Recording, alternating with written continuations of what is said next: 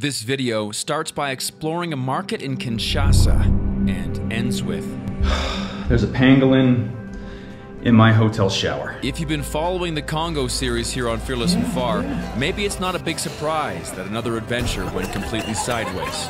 After all, we did get labeled as spies, had to flee into the jungle, traded a crocodile for a bed, and ate venomous snakes with pygmies. If you're new here, you've got a bit to catch up on. But how the hell did I end up with an endangered animal in my shower? Well, it's a long story. And it all starts with a market where I get gifted some magic pills to grow my breasts. We goof around a little, and we cause a bit of trouble.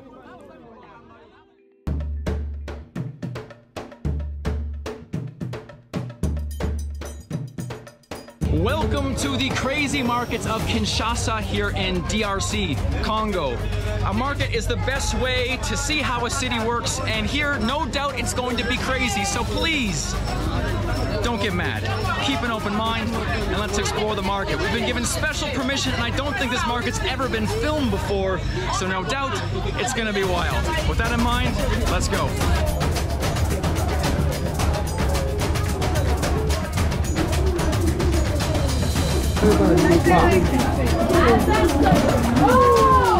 We've reached the wet market part of the Liberty Market, and it's a zoo. C'est bien mangé? C'est très bien,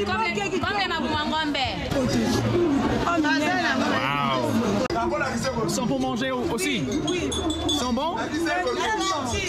C'est un très gros poisson. These monsters are all from the Congo River, the lifeblood of this country. Ça c'est la tortue, l'escargot, avec le crocodile. Crocodile aussi. C'est quoi ça? Watch out. Whoops, almost stepped on a crocodile. The animals here are cooked inside here, yeah? They are curry actually. This is curry. Yes, curry, yeah. So this is what? This is like this fish or? Can be fish, can be crocodile, can be turtle, can be whatever. Okay. Curry. And this is a traditional way of eating, yeah? Yes. All right. Okay, there we go. There's the example.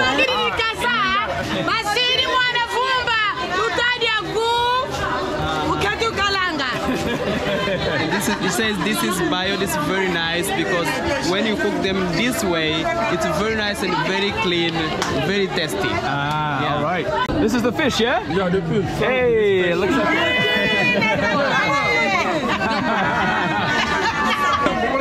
Okay. Then I get the impression I'm doing something wrong. I was being too dainty eating my fish. And this is them mocking me.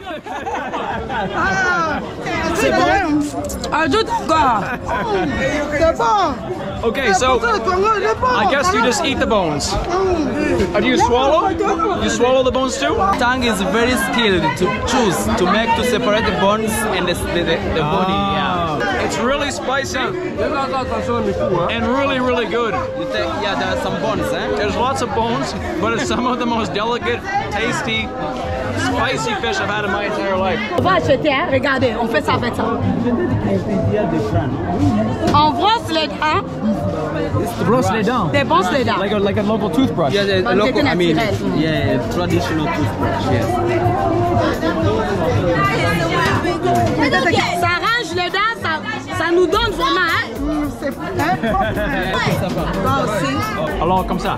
Voilà, non, vous brossez les dents. Quand tu fais ça, ça va colorer aussi la langue. Au moment où tu fais ça, ça va colorer la langue. Okay. It's more complicated than a toothbrush. I'm learning. And I think I've got a splinter.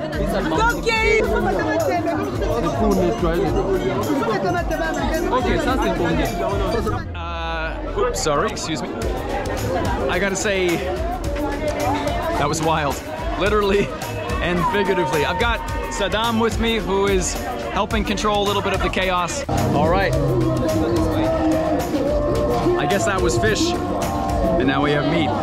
Holy shit. This is a rat, kind of Gambian rat. This is bush meat? No, this is bush meat. This is bush meat market. So you will see, this is an antelope. It's a kind of bushback, I think. I get yelled at immediately for having a camera. Thankfully, there was no pangolin for sale. Well, at least not here. We continue to a different part of the meat section where they will allow my camera. We meet Catherine, who sells snakes and porcupines, which apparently go together like peanut butter and jelly. C'est un serpent pour comer, oui? Oui. Bah, manger. Mais comment je préparais? Comment on prépare ça? Avec moussaka, avec le bouillon. It looks a little tough actually, and it's all black from being smoked. C'est quoi le nourriture meilleure? Les serpents ou les porc-épics? Les porc-épics avec les serpents, c'est bien. C'est pour manger les os aussi? Non, c'est pas pour manger. on fait ça avec les médailles. Like necklaces and things. Yes. Au revoir. Bye bye. Merci beaucoup. Vous avez un porc-épic, mais...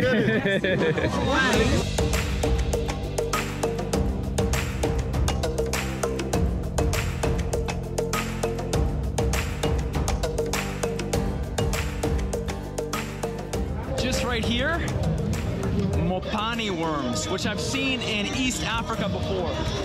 They're like a caterpillar. Here they're called mbinzo, and they are fresh. They are very fresh. They are still wriggling all over the plate. Les chenilles, oui, sont très gros. Très gros et très frais. She shows me how fresh they are. Okay, okay, yeah. Yep, that's fresh. We saw these in our last video when the pygmy hunters pulled them out of a tree. They are a really common food here. They were served at our hotel buffet. And behind door number 1, we have mbinzo. Okay, that's... When you bite them, you can hear the heads go crunch, crunch, crunch. On parle anglais? Because in English it is difficult.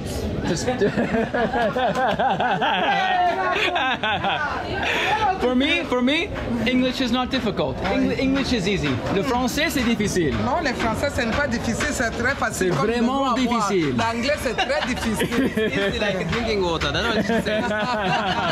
Le lingala est difficile. Le lingala aussi c'est très facile.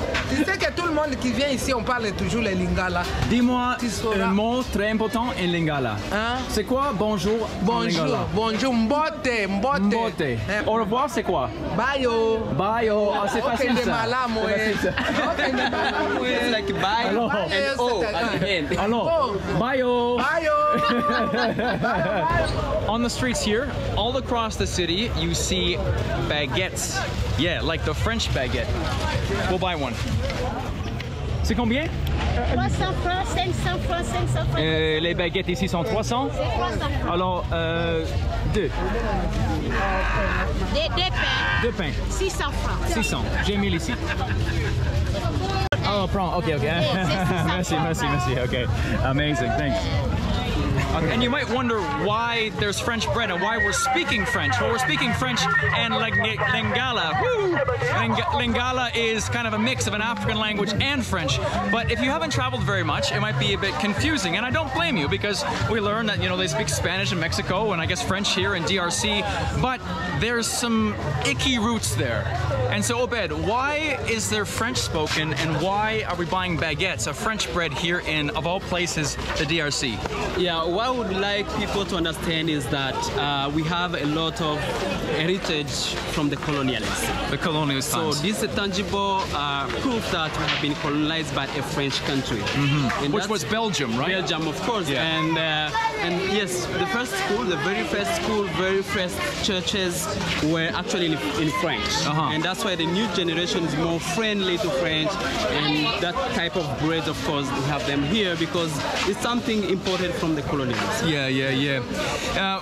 We'll continue the tour for now, but that's a very important point that we can't forget.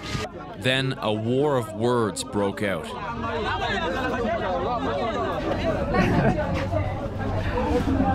Things very quickly erupt into chaos here.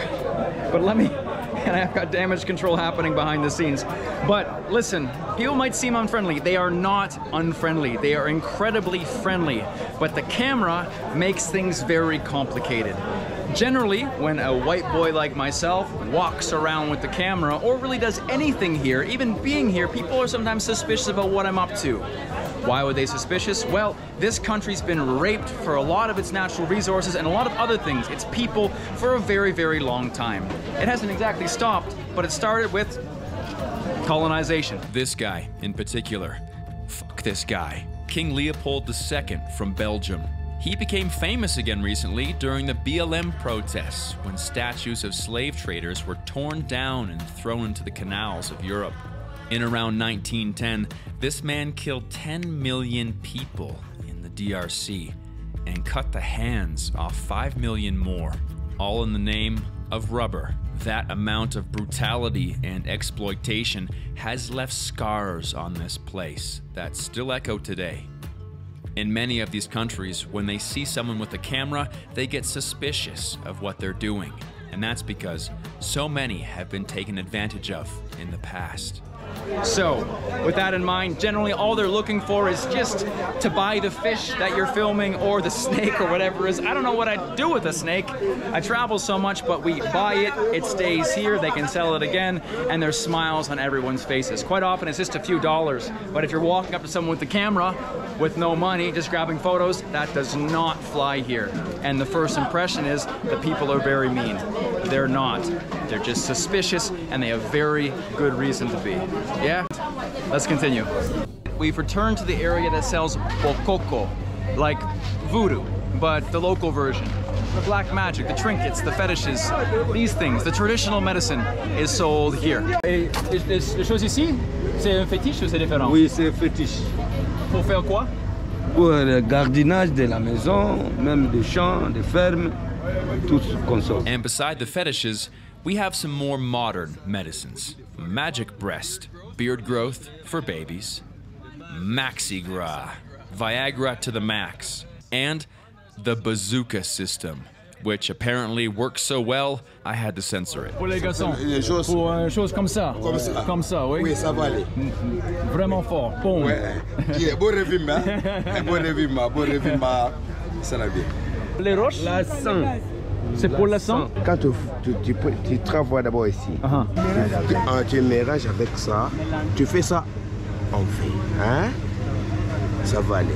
Ensemble? Oui, ensemble. Hein? Ça va aller. Tu bois un peu. Hein? Tu bois un peu.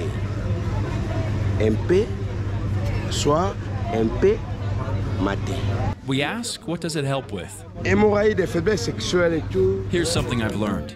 If you find something strange in a market, 9 times out of 10, it's an aphrodisiac. Très très bien. Très très bien. Oui, Is this a gift? C'est quoi ça? Pour la grandissement des fesses de la mère. To make your le grand monde des fesses et les mammaires. Ça, c'est les médicaments. Both. Well, there you go. I don't know if I want that, but it's a gift. Here's the point where we leave Kinshasa and fly to Bwende and had some misadventures, to say the least. You know the story already. But here's where we continue it. We drive for another full day on motorbikes to the city of Mbandaka, a major stop along the Congo River. 550 kilometers by motorbike. And Mbandaka is a pretty wild place.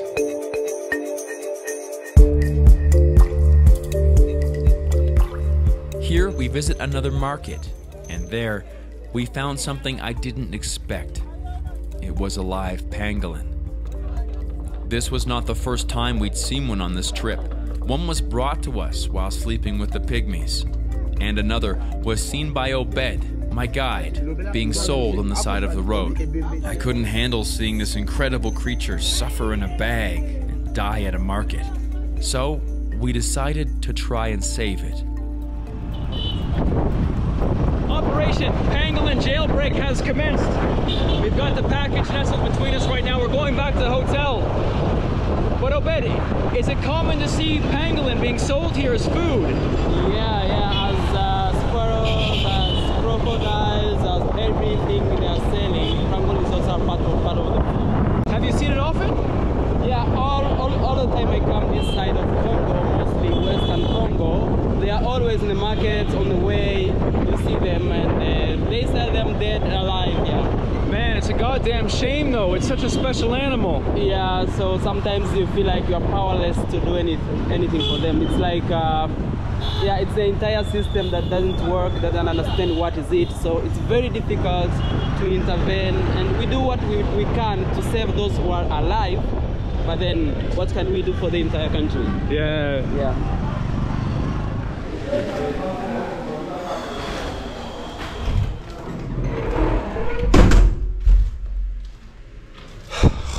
Let's lock the door to make sure nobody comes in, because this is a story I don't want to explain at all.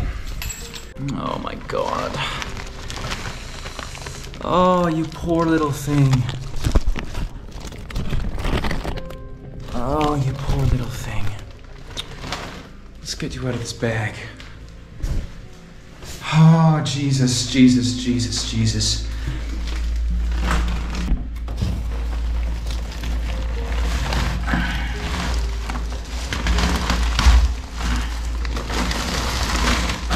Oh my God.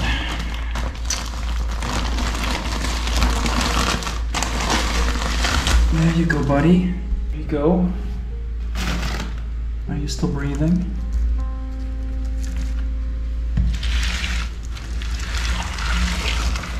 Oh, you're probably super dehydrated, yeah? Oh, you're not looking very good. Hey, yeah, that's some water. That's some water. Yeah, how's that? A bit out of our league, we consult the internet. How to rehabilitate an animal. To reanimate. No, not reanimate. That's different. Reanimation will come later. Okay then. No, I don't think there's a Google result. Save a. Yeah.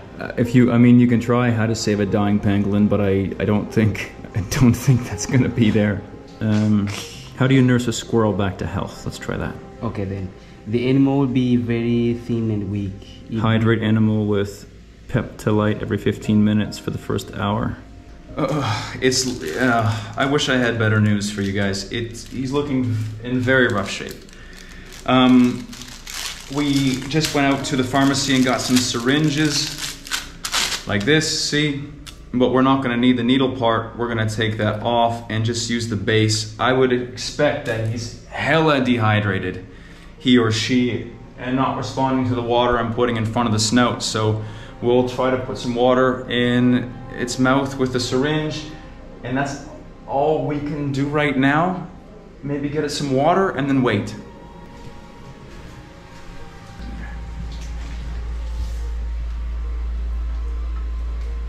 Yeah, let's get you some water.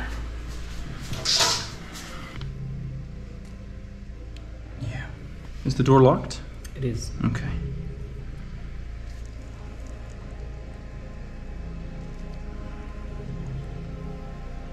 Just like that, just...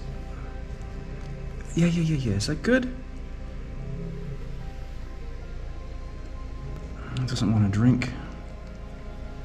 Oh, there's a swallow? Trying, yeah. There's a swallow? That's a good sign? Oh my God. Come on, just a couple more swallows like that. Make us proud. What should we name him, Obed? Spike? Spike. Yeah. Just a little bit. Maybe you need some insect. Well, if he's not drinking, I don't know if he'll eat. I think dehydration is the first thing. It's just like, it's like a real life cartoon, like a Pokemon or something like that. You can see the prehensile tail even has like a little sole, like a finger on it, see? All of these overlapping spines. Scales. With claws made for breaking open ant hills and termite mounds. It really is a special creature.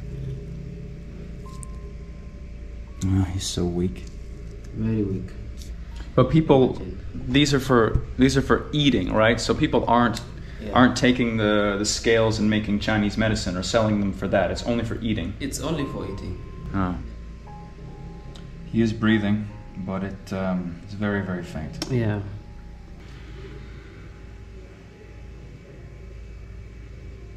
Well, the best we can do is just put him in the shower with some water. Make it as dark as we can in there. And come back in a while. Maybe also untie him. What do you think? Yeah, I mean, we can, but I don't know if it's gonna do much. Look, this is the string, yeah. And they pierce this tail and put it right through the body, right through the skin. Mm.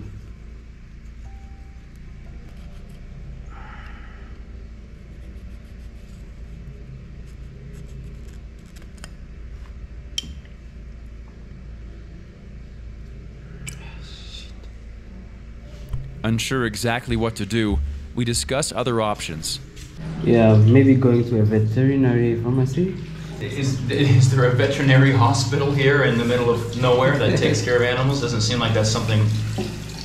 But do people? Is there even a vet here? No, definitely. Exactly. So, what do we need to bring him to a hospital? Like, there's nothing we can do beyond this point. There's no even a zoo around. There's no. No, there's no zoo. There's no vet. There's no. I mean, a doctor's not going to take a pangolin.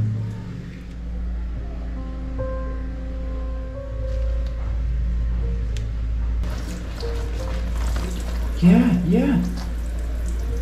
Hey, this little eye.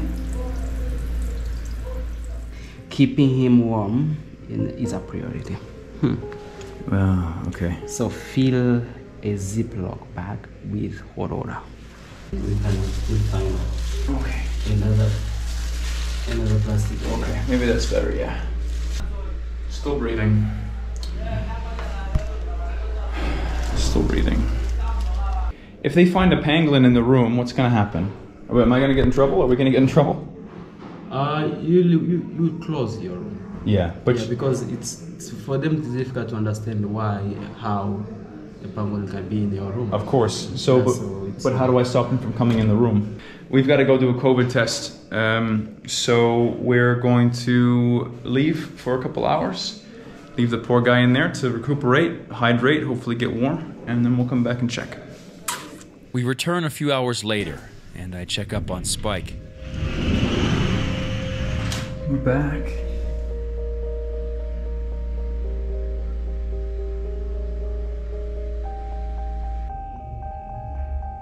I've just been laying here, trying to figure if there's anything else I can do. I have a biology degree, zoology and marine biology, animals. I love animals. I went to university for 4 years to study animals. That's how I got into travel, actually, is I wanted to start traveling the world to see all the animals that I had read about in magazines and seen in documentaries. Those are my celebrities. Like my Johnny Depp was like a giraffe, you know what I mean? These animal celebrities you see all the time. And then it changed a little bit, but I still really enjoy animals. I really, really do. We've been gone for a few hours now to get a COVID test for our flight tomorrow. Came back, and while he is breathing more deeply than before, and I think more frequently than before, I offered him some more water, and it seems like he is physically weaker. I say he, because I named him Spike. Could be a girl. I don't know how to sex a pangolin. If you do, let me know. But at this point, I feel like it's a coin flip. He's a nocturnal animal as well. We are diurnal animals. We are awake during the day. He's awake during the night. So maybe things will change, but I don't think it's the sun keeping him like that. I think it's a week or two in a plastic bag with no water or food with a hole in your tail. So all we can do is try to keep him warm, try to keep him hydrated, I guess, and cross our fingers. Little Spike. didn't live through the night. I almost didn't post this video, but I thought it could be a good opportunity to ask you a question. Was what I did right, or was it wrong? By buying the pangolin and trying to save it, am I just encouraging the hunter to go find more and bring them to the market? Or by trying to save it, was I actually helping? I don't know the answer. As a biologist, it was really hard for me to leave this amazing creature just to die in a bag at a market. And as a human, it's easier for me to point fingers and say, how could you do this? How could you do that?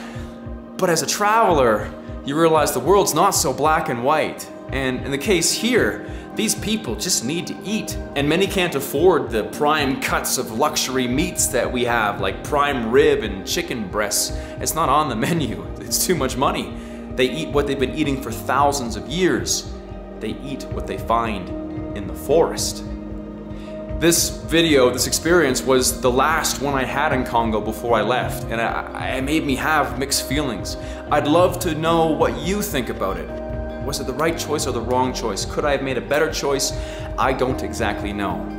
Let me know in the comments. And also, I want to say thank you guys for keeping big, wide open minds with this series, because no doubt it's one of the wildest I've done on Fearless and Far. Thank you for watching, commenting, sharing, and subscribing. The channel's almost at 1 million, and that's kind of amazing. I've got big stuff planned. I can't wait to show you. Catch you next time.